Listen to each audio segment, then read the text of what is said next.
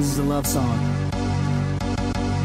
I try not to be dramatic unless I have to, but I was at the Apple store picking out a MacBook, and on my way out, like, thanks for stopping by, and you walked in and you really caught my iPod, and I'm gonna put you on my playlist. I don't know what your name is, but you're going in my favorites. I got you in my eyesight, I hope you're here, cause I'ma turn the volume up and speak into your earbuds. I like your interface, it ain't a big deal. You got my heart spinning right around like a click wheel, and I was thinking we can shuffle through the interwebs and find the time for iMovies playing at the Cineplex. And girl, you know you made that Final Cut, and even MacBook Air ain't light enough to outweigh my heart, which is beating so rapid that I'm gonna have to track it with an iPod app. And I fell in love at the Apple Store.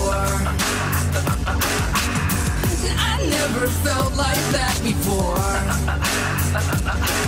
And I fell in love at the Apple Store. And I think I may come back for more. And yes, I'm aware that baby iMac, and baby if you buy that, maybe we can iChat. And I don't mean to be aggressive or a sleaze, and I don't mean to Mac, I'm just not PC.